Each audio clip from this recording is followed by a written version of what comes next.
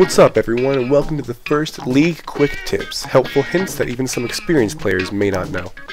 A lot of players are confused on how to tell which side they're on, blue or purple, before the match even starts.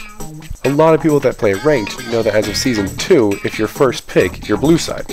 But what if you're playing normal? Well, if you look closely on the top left and right of the champion select screen, you see that the words your team and enemy team have colored shadowing behind them, depending on what team is yours. This tip works for all maps and all game types, so now you'll never be confused of what side you're on, whether it be blue or purple. This is BCawk, and this has been our first League Quick Tip.